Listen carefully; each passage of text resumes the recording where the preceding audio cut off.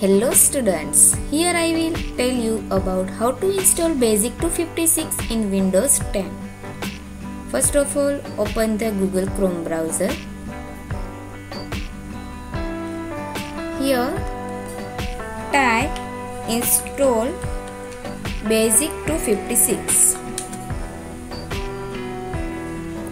Here you can see the first site sourceforge.net.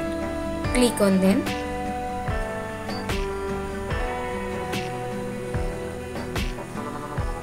Here you can see the installations file of basic-256.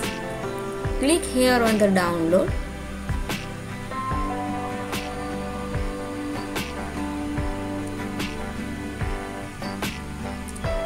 Wait for a while. Here you can see the downloading of the basic-256. Just wait for a while, it takes few minutes to downloading the basic-256. Okay, after downloading the basic-256, here just open this exe file.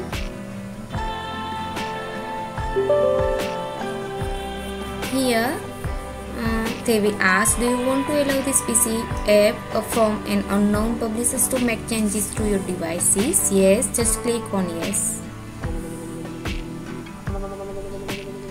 Here, click on the next button.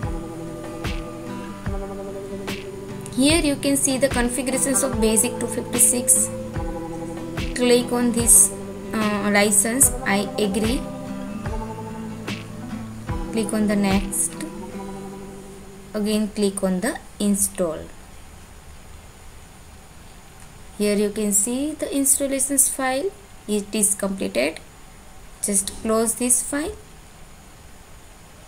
Okay. Now how can you check it is installed or not? Just click on the Windows Start button and here you can see basic-256. Click on them. Here you can see the basic-256. It is installed. Just we can check this.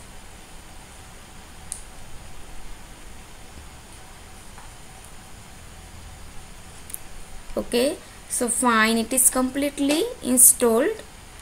So here basic-256 is installed in our system. In the next video, I will explain how to use basic-256, how to create program in basic-256. So please watch next video to learn programming in basic-256. तब तक के लिए bye bye.